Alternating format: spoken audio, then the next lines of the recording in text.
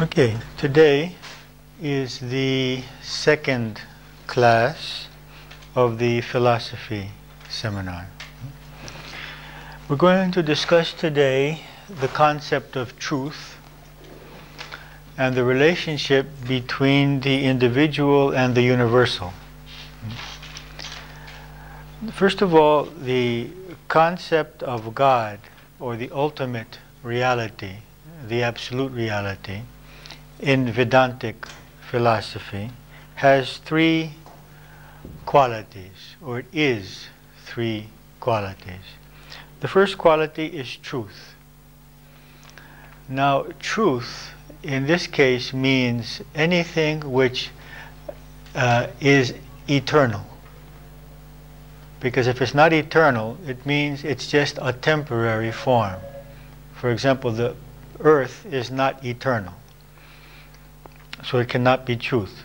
You see, truth is something which doesn't change. It's unchanging. So it has no beginning, it has no end, it goes through no changes. And only this could be ultimate truth.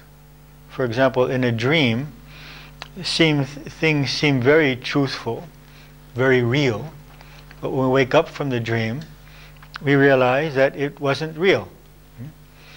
We hear from people who have left their bodies in a death experience and come back, that they realize that the body is not real. The body is temporary, and they experience themselves as separate from the body.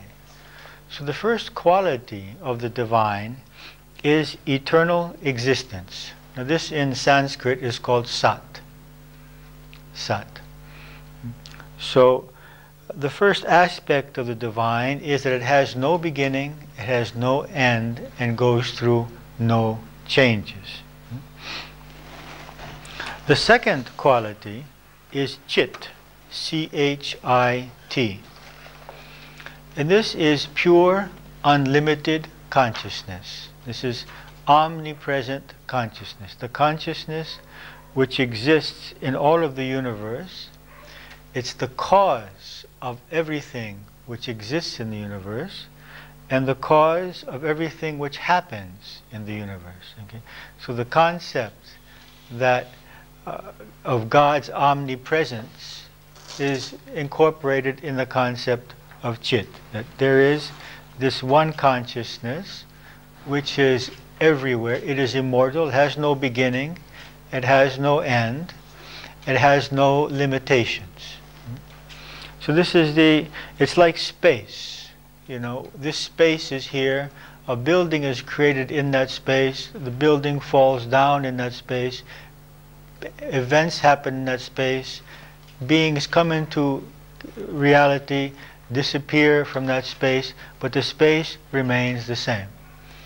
So the consciousness remains always the same regardless of the forms and the events which come into being and move out of being. It's like the white light on the television screen.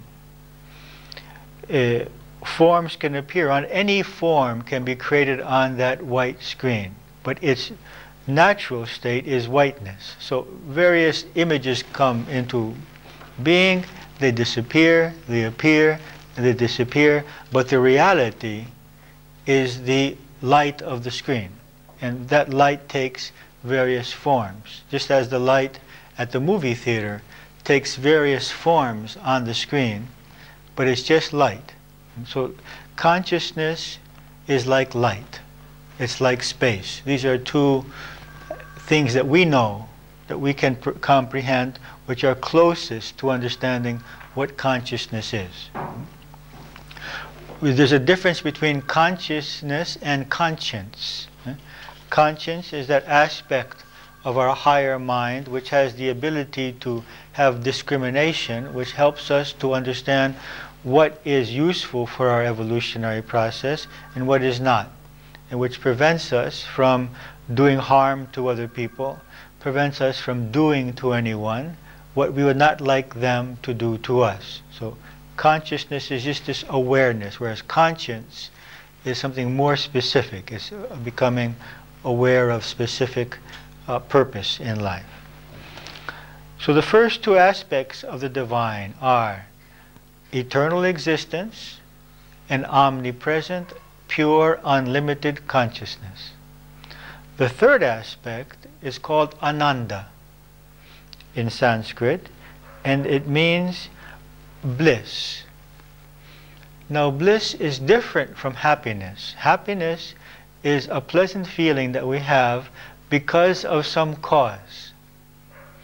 And it ends when that cause no longer stimulates the feeling of happiness. And always with happiness, there will be unhappiness, because it's based on something which happens outside of ourselves, or even some thought that we have. So we think of something pleasant, it creates happiness. Someone behaves to us in a pleasant way, it creates happiness. Someone behaves in an unpleasant way, something happens which I don't want, which I don't like, which makes me fear, I feel unhappiness. Okay?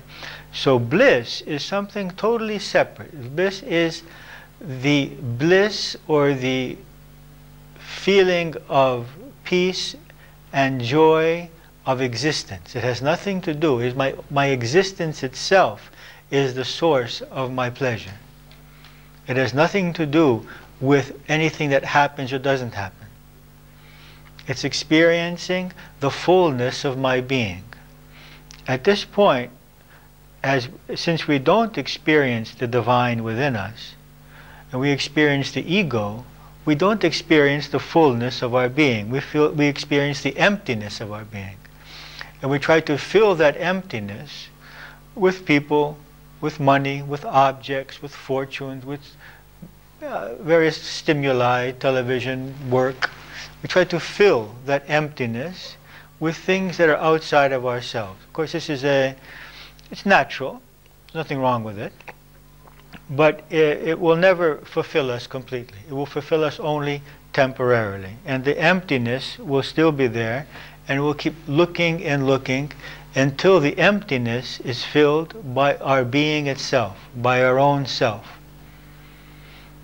Only then can we be totally happy, because as long as our happiness is dependent on how people behave, or what we have, or what we don't have, or how we ourselves are as a character or as a personality, if we're not satisfied with ourselves, then our mind will be vulnerable to unhappiness.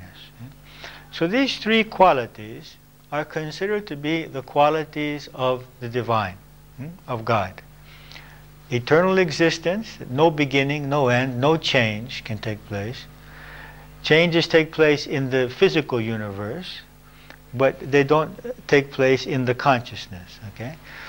The unlimited consciousness, the omnipresent consciousness, and the undisturbed bliss. These are the three aspects of the divine.